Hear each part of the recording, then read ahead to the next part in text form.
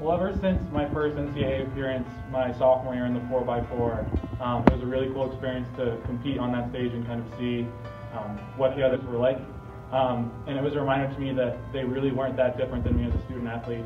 And so my junior year, I really set out to qualify as an individual. And so last year I had my first individual race in the 800, and I fell short and came in 9th, first out of All-American by 1/10. Left me really, big bitter taste in the mouth. So this year, ever since that race, all summer, all fall, winter, I've just been training as hard as I can to make sure that there's no doubt going into this race that I can do it. Sydney is always one of my teammates who keeps me accountable, just like the little things like sleeping well, eating well, all of those things, and it's really, really good to have someone on the team who cares as much as I do.